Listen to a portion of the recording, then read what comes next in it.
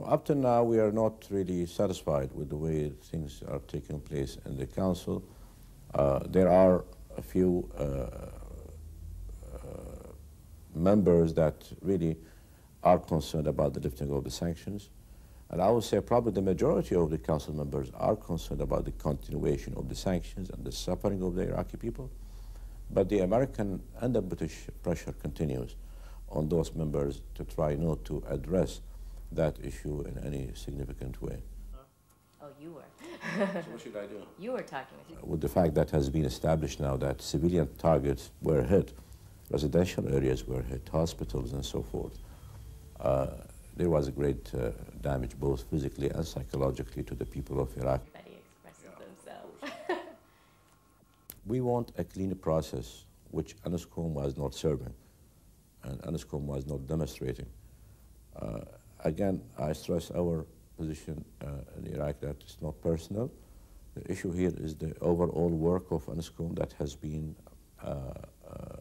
biased, that has been motivated politically by the U.S. policy. And unless this is changed, there is no way in dealing with any chairman of UNSCOM. Can we just ask you one or two quick questions? Would that be possible? Just one question. How about one question?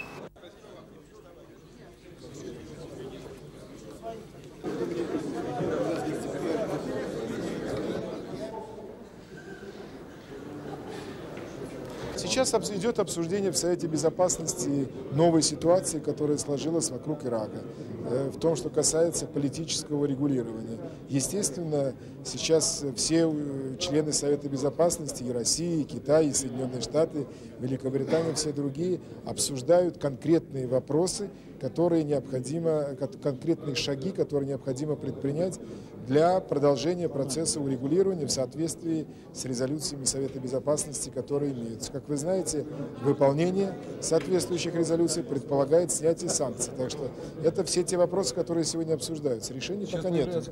Все.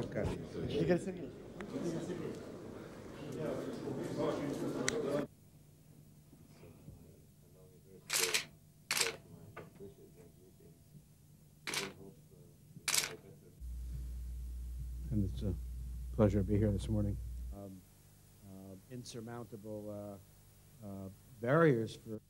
With respect to Saddam's arsenal of deadly weapons, our strategy will be simple. If he rebuilds it, we will come. We have the obligation to do this. We have the will to do this.